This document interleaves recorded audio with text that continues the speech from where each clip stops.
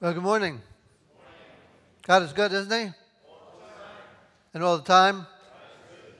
Amen. Let's begin with a word of prayer. Our Heavenly Father, we thank you for this time to be together, to worship with your people, to exalt the name of Jesus Christ. And we thank you for your word. As we hear your word, I pray that our hearts would be fertile soil,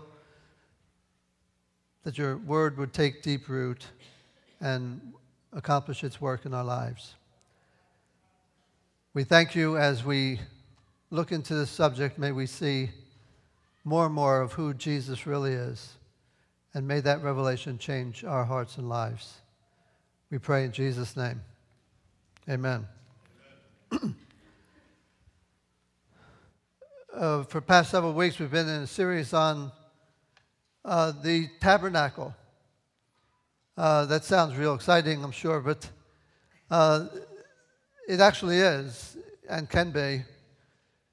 There's several reasons why the Tabernacle is significant. One is because the more we see the glory and beauty of Christ revealed in Scripture, the more our love and appreciation for Him grows.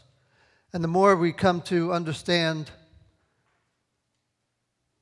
the incredible work of redemption that God has accomplished for us, the greater our faith will grow. Apparently, God thought it was important enough to include over 50 chapters in the Bible just on the subject of the tabernacle, its construction, its consecration, its rituals, its meaning, and so on. When you compare that to the work of creation, creating the universe, there's 2 chapters. So God seems to think it was important enough to add a considerable amount of information. But for our purposes this morning, it's significant because it provides a pattern for how to come to God and how to move deeper into our relationship with God. Through the sacrifice of Jesus Christ on the cross, we are invited to enter into His very presence, to come before His throne, to commune with Him. And tragically, many Christians sort of stay in the outer court and never move into a deeper, more meaningful relationship with God. So we're going to talk about some of those things. The message today is on the outer court, how to come to God. How to come to God. There are certain basic questions that every religion seeks to answer. Is there a God? That's helpful to believe in a God if you're going to be a religion. Although it's not necessary, there are religions that don't believe in God. The Bible says those who come to God must first believe that He is, and that He's the rewarder of those who come to Him. So we have to believe that there's a God out there to come to, and it's worth coming to Him. So we need to know, we ask questions like, is there a God? What is this God like? Is this God approachable? Can we come to Him? And what do I have to do to be rightly related to God? So how do we come to God? This morning we'll be exploring the significance of the outer court, the sort of courtyard of the temple, which includes the gate, the brazen altar, and the laver. The laver basically was a basin that the priest would wash their hands and feet in before they went into the holy place. We're going to look at that next week. I want to look at the gate and the altar. The altar speaks of being justified by faith.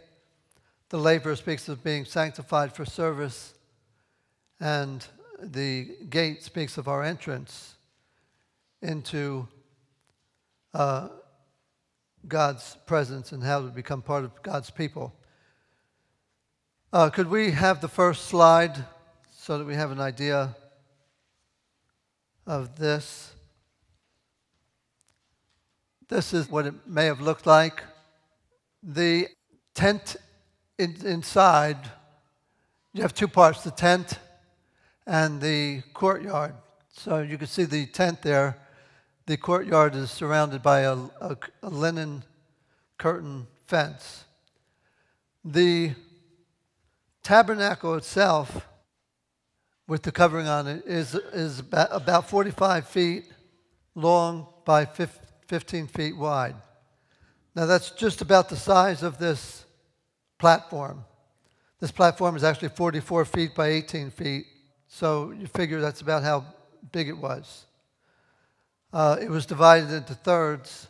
Actually, the rear third was the Holy of Holies, and the front part of that, so probably from about here back to there, would have been the size of the Holy of Holies. It would have been 10 cubits by 10 cubits by 10 cubits, a perfect cube, or approximately 15 feet by 15 feet by 15 feet. Numbers are significant often in Scripture, and the fact that it's 10 by 10 by 10, a perfect cube. The number 10 speaks of perfect order, and that's where the throne of God was. So because it's from there where God ruled and reigned, bringing order to his creation. In the original creation of the universe, in Genesis chapter 1 and 2, it says the phrase "and God said" is used 10 times, speaking of the perfect order in his creation, original creation of the universe. And we have the 10 Commandments, which speak of perfect order in our own personal lives. But the tabernacle tent would have been about this size. The outer court would have been about 150 feet long by 75 feet wide. The outer court was marked off by a curtain fence that surrounded the whole area. Figuratively speaking, this fence separated those who were within from the world outside. So figuratively speaking, it speaks of those who are part of the people of God within this area surrounded by a linen curtain. Linen in Scripture speaks of righteousness, and so it's righteousness that separates us from the world around us. But it's not the righteousness of works that separates us. It's not that we are somehow holier, more righteous, better, and that's why I'm inside here and you're out there. It's the righteousness of faith that says it's not based on my religious performance, it's not based on my goodness, it's not based on my holiness, my purity, my righteousness, but it's based on my faith in Christ, who is the righteous one. Someone said, there aren't good people, there are people who have experienced the goodness of God. It's God's goodness that defines the people of God, not their super holiness in that. So we come on the basis of faith in God. Can we have the second slide? This is sort of a picture of different things going on and happening, what it might have looked like. I want you to note in particular, I want to talk about the gate on the left end of the curtained-in area. The gate, there are a number of important things we learn from the gate. The gate is how do we gain access into God's purpose. There were actually 3 gates, or 3 entrances. One is an entrance into the outer court, and then at the tent, the front of the tent, there was another gate, same fabric, only this was not just white linen, they utilized 4 colors for the gate going into the outer court, and then the same fabric, materials, and colors are used in what was called the door of the tabernacle to go into the holy place. And then, of course, there was the veil that separated the holy place from the Holy of Holies. You remember in Psalm 100, verse 3, it says, I will come into his gates with thanksgiving, come into his courts with praise. There are 4 colors. Colors are significant, and they represent 4 aspects of Christ and his nature. The colors are blue, purple, scarlet, and white. This is in your notes. Blue speaks of heaven, and it speaks of Christ as the heavenly Son, which corresponds to the 4 Gospels. The Gospel of John, which is written largely to Christians, emphasizes the divinity of Christ. Purple is the color of royalty, and so it speaks of Christ as the royal sovereign, and that corresponds to the Gospel of Matthew, which emphasizes the kingship of Jesus Christ. The scarlet color speaks of Christ as the suffering Savior, and that corresponds to the Gospel of Luke, which emphasizes the humanity of Christ. And finally, the white, which speaks of righteousness and of Christ as the righteous servant, corresponds to the Gospel of Mark, which emphasizes the servanthood of Jesus Christ. So 4 is a very significant number associated with the gate. There were 4 colors suspended by 4 pillars, hung by 4 sockets. The number 4 in Scripture speaks of the whole earth, the entire earth, and refers to things that are universal in their scope. The 4 winds go out in all 4 directions, the 4 different points of the compass, the 4 directions through all the earth. The 4 corners of the earth, there were 4 rivers that flowed out of Eden to all the earth. There are 4 Gospels, which is the message of Jesus Christ going forth to all the earth. Matthew 28, 18 and 19, all authority in heaven and earth has been given to me, therefore go and make disciples of all nations. The Acts chapter 1, verse 8, Jesus said, you will receive power after the Holy Spirit comes upon you, and you shall be my witnesses in Jerusalem and in all Judea and in Samaria and to the very ends of the earth. The disciples asked Jesus, when will the end be? And while there are a lot of general things like earthquakes and stuff, the one specific sign of the end of the age is that the gospel will have been preached to all the earth. And so the gates speak of the fact that salvation is offered to everyone. No one is excluded. No one is left out. Whosoever will may come. You don't have to be good enough to qualify for it. You just have to be humble enough to receive the handout of amazing grace, which is harder for some people than trying to be justified by their righteous acts. The message of the gate is this: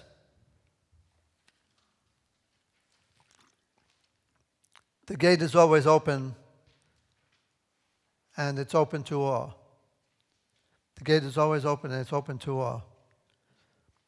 Whoever calls upon the name of the Lord shall be saved.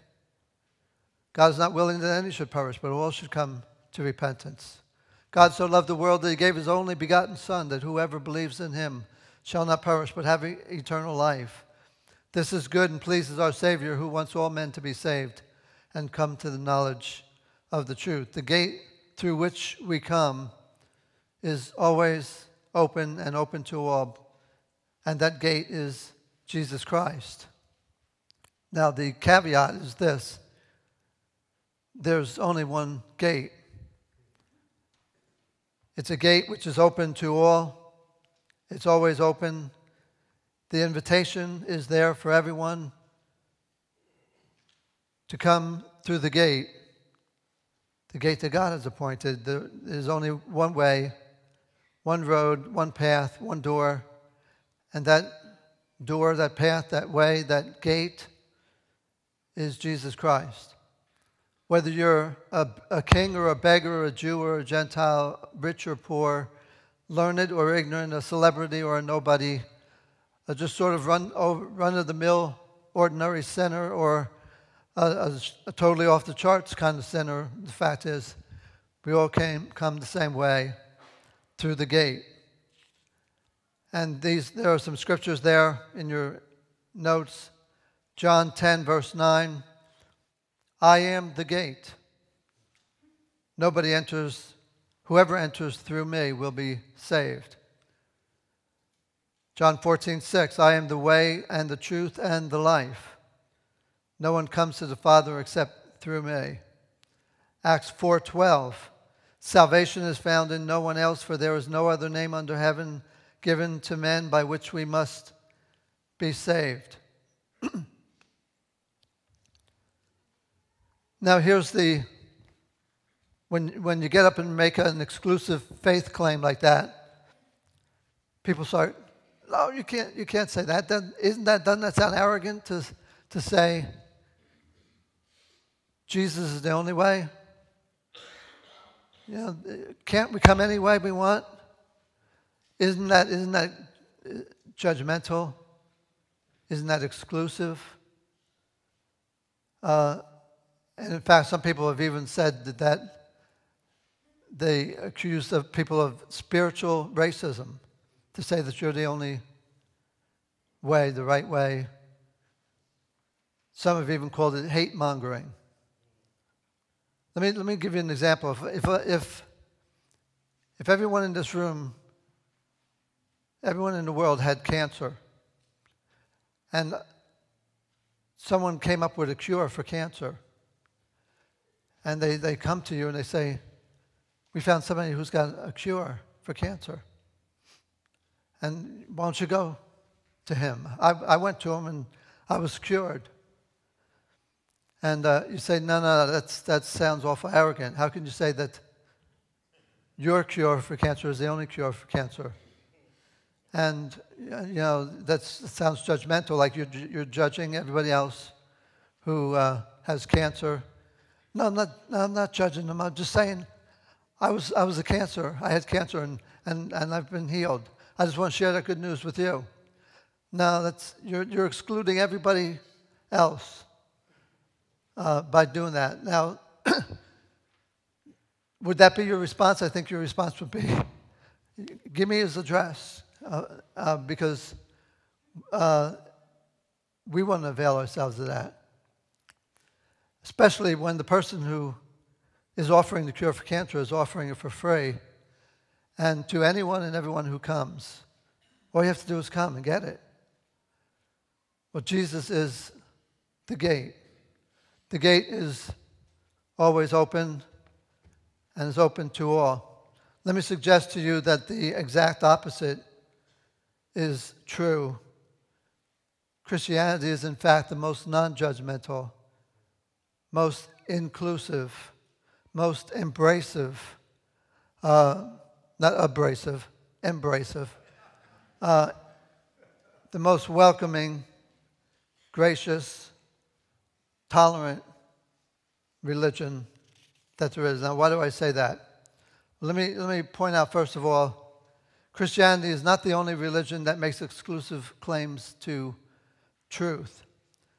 In fact, every religion makes certain exclusive claims to truth and believes itself to be the right way to God, if not the only way. If you didn't believe that yours was the right way, you wouldn't follow that religion. You'd find a religion that claims to have the right way. At the heart of the matter, however, the real issue is this: what is their assessment of the human problem, and what is their answer to the human predicament? What is their assessment? How would they define the basic problem of man? And what is the answer they offer for the human predicament? For instance, if Buddhism says the basic problem of man is desire. Desire. If we didn't have any desires, we would just be perfectly content, live in peace, and there would be no envy, there would be no wars, there would be no lust, there would be no jealousy, no coveting. We would all be content with ourselves and therefore content with one another.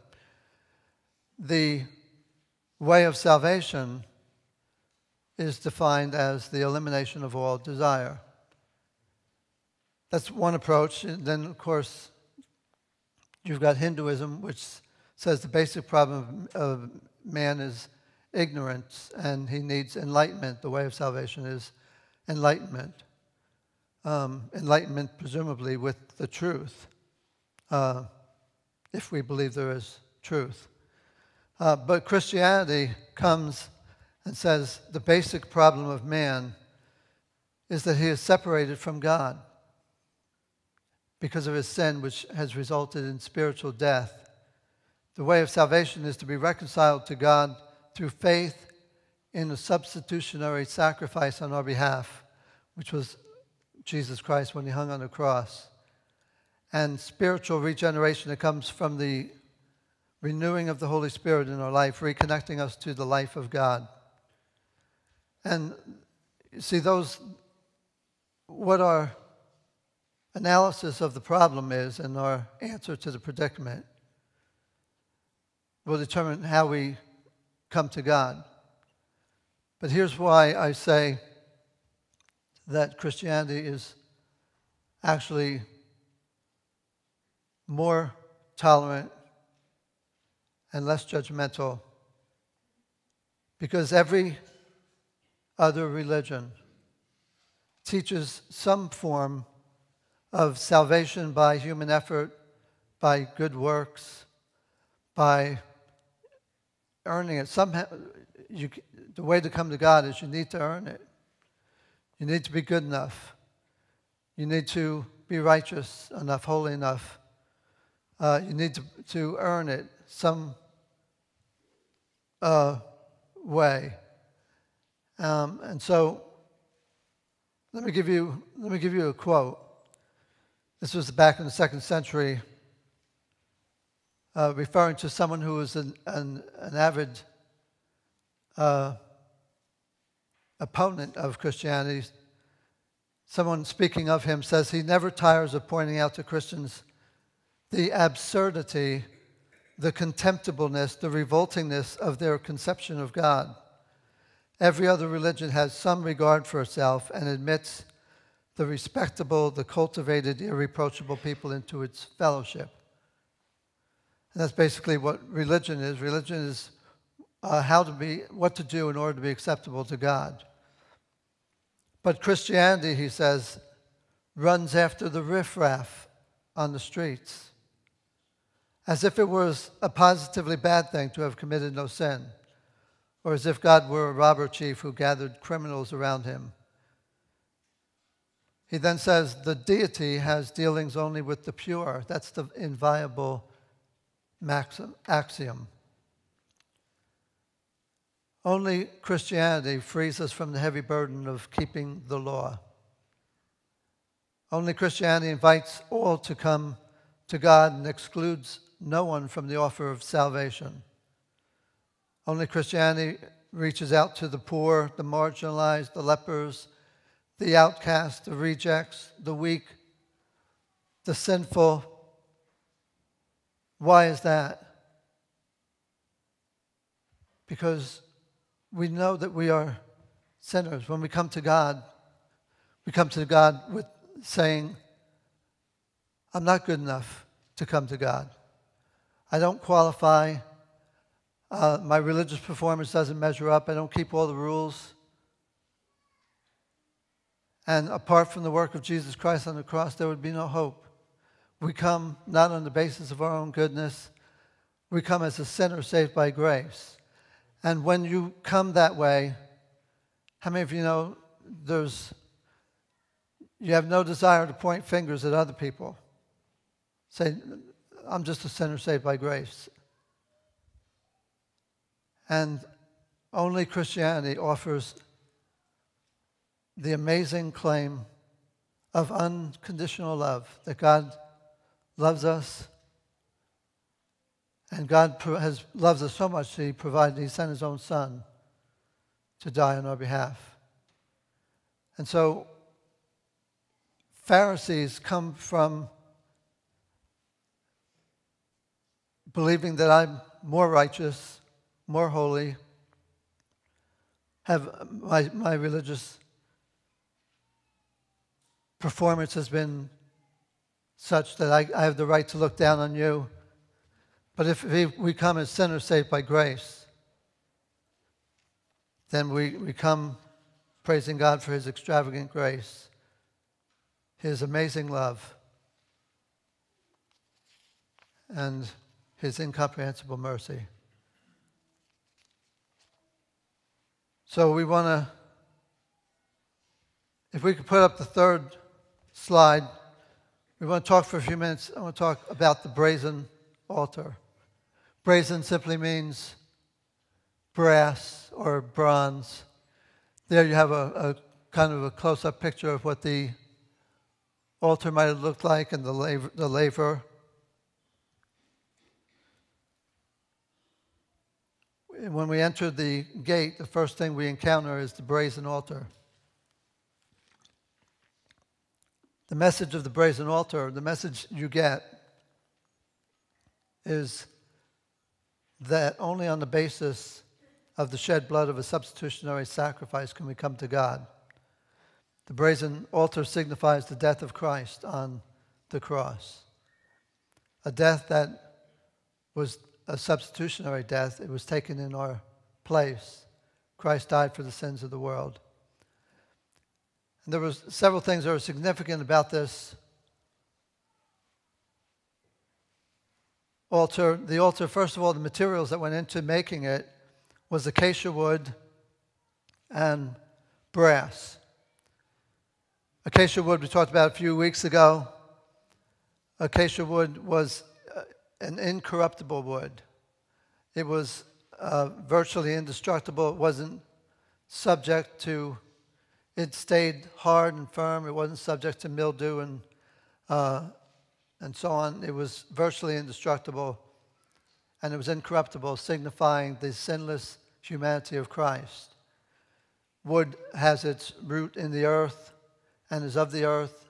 It speaks of the humanity of Christ, incorruptible and uncorrupted, the sinless humanity of Christ. The brass speaks of suffering in general, suffering divine judgment in particular.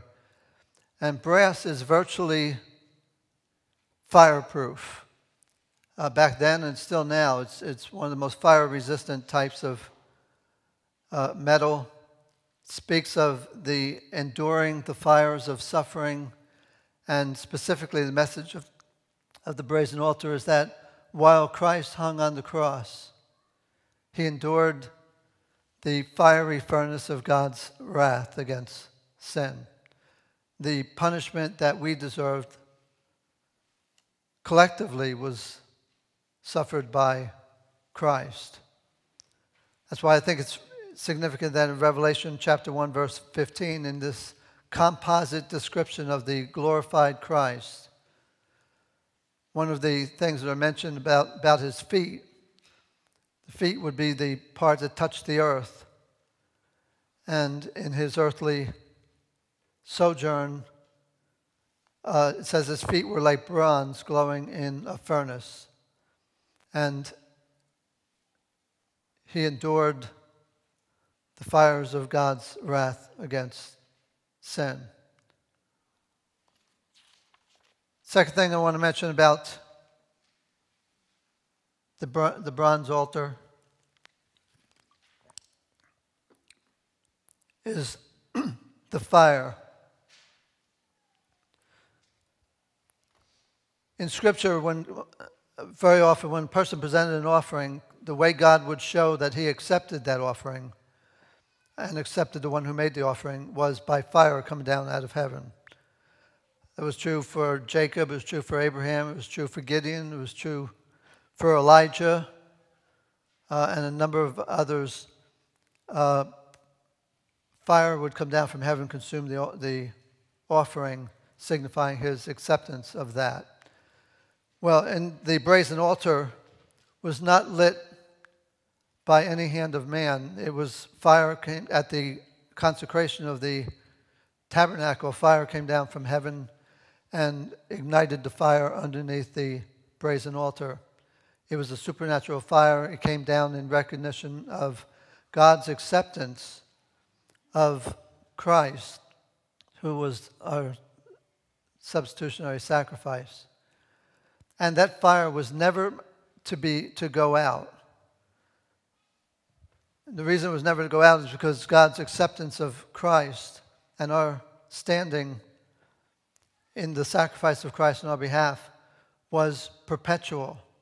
It was continual. And we are eternally secure in God's acceptance of us because our faith is in the sacrifice of Christ. It's also significant that only fire from the brazen altar could be used to, priests would put it in the censer, which they would put the incense in. They would go into the holy place and offer up incense, but it had to be by the fire of the brazen altar, signifying that the incense speaks of God, first of all, of Christ's intercession for us, and then our intercession, our prayers, our petitions, our praise to God. And the reason our petitions are accepted by God is because of the fact of his acceptance of the sacrifice of Christ. In other words, the basis on which we can draw near to God and present our petitions and offer our praise is on the basis of the acceptance of the sacrifice of Jesus Christ. That's why when we pray in Jesus' name, who is the sacrifice who has been accepted by God and enables us to come into his presence. Nadab and Abihu, for this very reason, the Bible says they offered strange fire before the Lord. They went into the holy place to offer incense, but it wasn't fire from the brazen altar. It was a fire of their own making. And we'll look more at that when we get into the holy place next week, and we look at the altar of incense. But when we come to God, we come on the basis of the finished work of Jesus Christ and his acceptance to God, which means we're accepted by God. Third thing I want to mention is that this brazen altar was also called the altar of burnt offerings. Most offerings would be cut up. Some of it would be given to God, some of it would be given to the priest, some of it you got to eat yourself. But the whole burnt offerings were given to God entirely. It was entirely consumed by the fire. The priest didn't get any, you didn't get any. It all belonged to God. It spoke of being completely consecrated to God, which reminds us, first of all, that Christ, in his commitment to God, was totally, wholeheartedly committed to him. Lo, it is written in the volume of the book, I have come to do your will, O God. My food is to do the will of him who sent me. I haven't come to do my will, but the will of the Father. And his life was given totally to God, and even in the Garden of Gethsemane, among his last words were, may this cup pass from me, but nevertheless, not my will, but your will be done. And it speaks of wholehearted devotion to God. That when we come to God, that we come wholeheartedly. Wholehearted offering of ourselves to God is not the finish line, it's the starting line. We start by offering ourselves to God. In Romans chapter 12, it says, in view of what he just said in the last 11 chapters, the mercies of God and the amazing work of salvation through Christ, he says, present your bodies a living sacrifice, a living and holy sacrifice unto God, which is your reasonable sacrifice of worship. He's saying, like a whole burnt offering, present yourself completely and totally to God. And then when we have presented ourselves to God, we present the things that we do to God. Lots of times we get it backwards.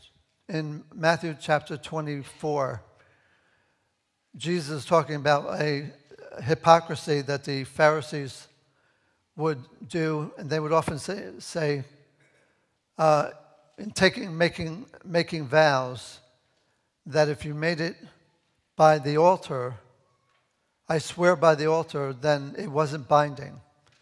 That was kind of like saying my fingers were crossed. It doesn't count. Oh, I swear by the altar, I will do this. Everybody knew that means you weren't bound by it. But if you said, I swear by the offering on the altar, I swear by the gift on the altar, then it was binding. And Jesus said, that doesn't even make sense. Which is greater, the altar or the gift on the altar? The altar is greater. If anything, you should swear by the altar. Because he says, what sanctifies the gift but the altar? What sanctifies our service to God and the things we give to God in service, those are sanctified by the altar. The altar speaks of a life of wholehearted commitment and devotion to God. So it begins with our wholehearted devotion to God, out of which we offer the things that we do. But it begins with the offering of who we are. And the last thing I want to mention is this, that when they came to the brazen altar, they would bring a lamb, and they would put their hands on the head of the lamb, laying all of their sins onto this lamb. And at the same time, it was a reciprocal exchange. I imparted my sins to this sacrifice, who would then die on my behalf because of my sin. But I would receive the purity of the unblemished lamb. The righteousness would be imparted to me. And in so doing, there was the offering of yourself, the accepting God's evaluation of what Christ has done. We lay our sins on Christ, and we are then declared righteous. His righteousness becomes our righteousness. Because there is a divine exchange that takes place. Not only do Jesus was made sin for us so that we might be made the righteousness of God. He bore our sins in his own body so that we might be righteous. And so the message is this, and I close with this question. Have you offered yourself to God? Have you come to him trusting in the work of Christ, who was made sin so that you might be made the righteousness of God?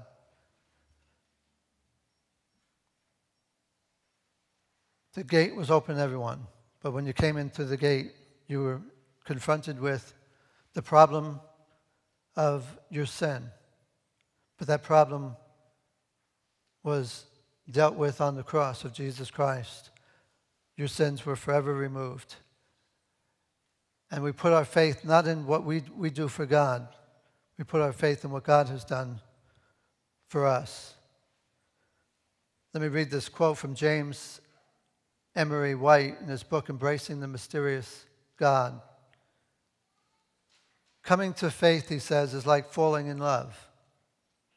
For some, it's a head over heels love at first sight with the rush to the altar. Others find the idea of spiritual things wholly to their liking, only to discover that many of their first impressions were mistaken, and an acceptance moves toward appreciation and then almost unnoticed slips over the line into heartfelt embrace. Some of you can remember the exact moment when you gave your life to Christ. You stepped over the line of faith, and there was an amazing change in your life, and it was love at first sight and so on. Some of you aren't even quite sure when you crossed over that line, but you know there was a time when you gave your life to God. You accepted His sacrifice in Jesus Christ and came to Him for forgiveness of sins.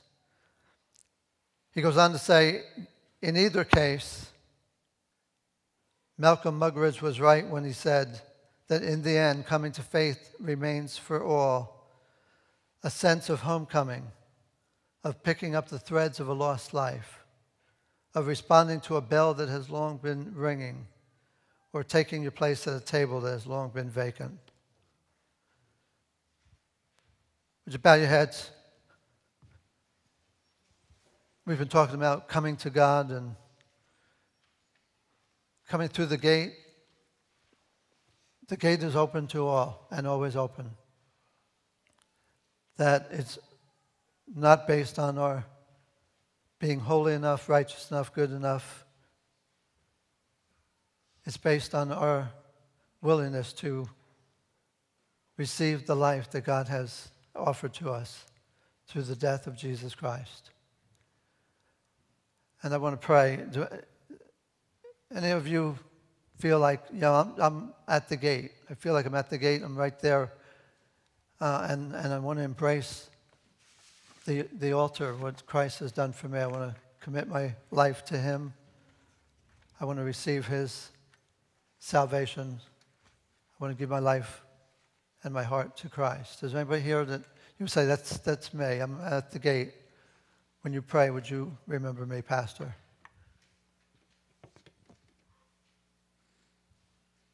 And in so doing, you're giving yourself wholeheartedly to God.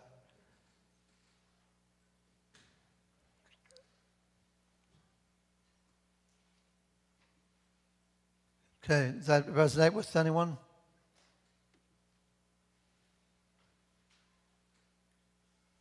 Amen. Let's pray. Our Heavenly Father, for each person who's here, it may be that all of us have come through that gate, and we have put our offering, the offering of ourselves, on the altar and trusted in the finished work of Jesus Christ for our salvation.